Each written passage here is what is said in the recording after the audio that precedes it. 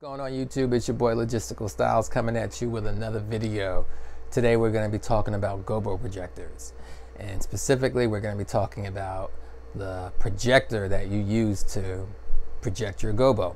Back in the day we used to use dedicated devices for projecting gobos, which required you to go out and get a metal or a glass gobo created and made for whatever specific event that you were doing, and you would use it once. It would cost a lot of money. It would take a while for you to get it in your hands, and then once the event is done, it was kind of useless. Well, we've as DJs have kind of moved on to using actual projectors like you would use for projecting a movie, maybe for your home theater, or even in corporate environments they use projectors as well. Well, these projectors can be used to display gobos or images or graphics of people's logos or initials or monograms. We can use these and they come out way clearer and they look better, and you can get it done a lot quicker than using the old school gobo. These projectors are pretty familiar. They're not really new technology. They've been out for years, but they have different inputs.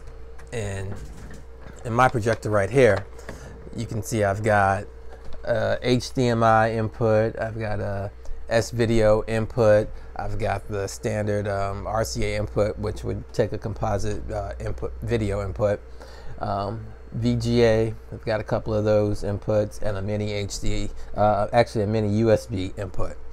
What you'll notice is I don't have a regular standard USB input. So normally if I wanted to use this projector, I would have to have a separate laptop dedicated to just showing the graphic that I'm trying to project. I was looking at other videos on YouTube and looking at some things on Amazon, and I came across a media player that you can get, and you can connect it to your projector or your TV to display certain graphics. Now, the one I found on Amazon is a pretty generic one. It's the MP018 Full HD media player. Doesn't even really have a brand name. Cost me, well, AGP Tech is the name of the brand, made in China. Nothing really special about it. I got it on Amazon for about 30 bucks, but what it does is it gives me the capability to be able to add graphics from a USB stick or SD card to my projector without having to use a laptop. Because, in all actuality, using a $900, $1,200 laptop just to display graphics is a little bit of overkill. So I found this product online. I got it. It's got basically a little lead for power, and then you've got outputs for older composite video, but I'm more focused on the HDMI output. It's got a USB port and a SD card port, which you can use to upload graphics or your gobo. I went and added this little small USB card stick. It's from SanDisk. It's a 32 gig. It's low profile, fits right in, and it allows me to add graphics to my projector. So coming out from the HDMI port out here, it goes into the HDMI port in here, and it allows me to go through and choose music files, movie files, photo files, anything pretty much that I have stored in here, as long as it's a certain type of file format, which are basically the more common ones, your movie.mp3, .mp4. So I'll show you real quick what it looks like on, I've got a projector screen set up over here. So once I flip the camera, you'll be able to see basically how I'm using this media player.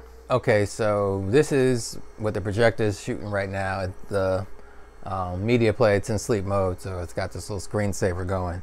But if I, use the remote, I can go into the menu, and it allows me to choose between, I can go through music, movies, photos. I've got my settings, and then I can just go through the file browser and search for what I want to display. So I've got files up.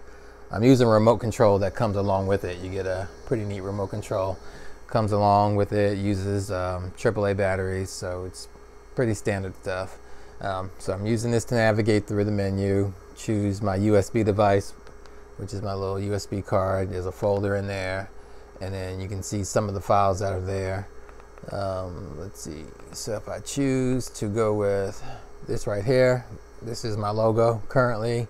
I can choose that. Right now it's going to go through like a slideshow, but I just hit pause. So this is all I would have to do really for a gig. I would just have my graphic loaded onto the thumb drive, turn on the projector, turn on the media player box, and then just navigate to the file. And as long as I can just leave this for the whole party, and it would do, you know, exactly that. Or you can get other files made where you have like movies or animated logos and graphics, and those look really nice as well. I've seen some like during the wintertime, you've had the snowflakes coming down, or I've seen, you know, the logo actually move, almost like a wave effect. But you can do a lot of things with it. But my main use for this is to be able to display graphics on my projector without having to have a separate laptop just dedicated to that.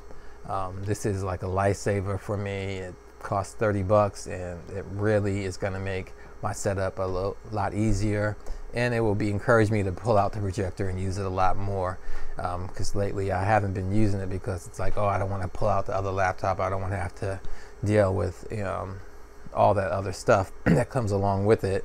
But this is a really small footprint.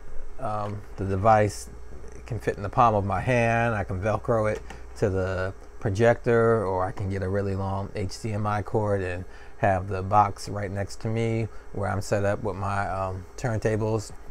So I've got a lot of options with this.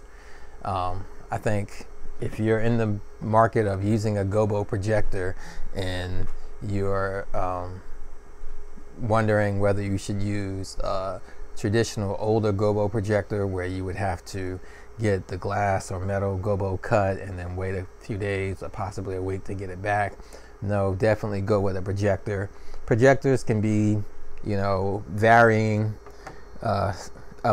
design and specs, so you know you want to look at what you're getting.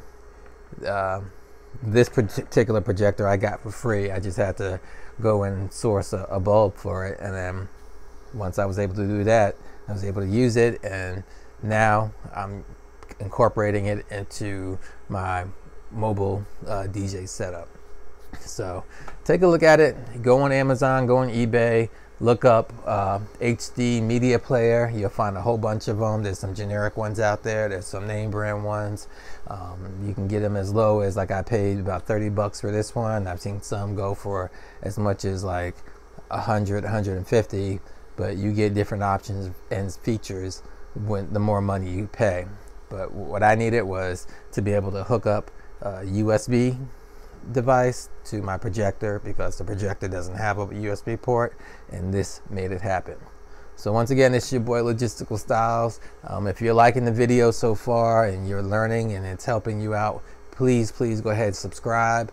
You can follow me on Instagram and YouTube and Facebook under Logistical Styles. Just type that in and I'll be the first thing that pops up. But keep looking out for more videos, and check out me probably in about a week or so with another tip or product review.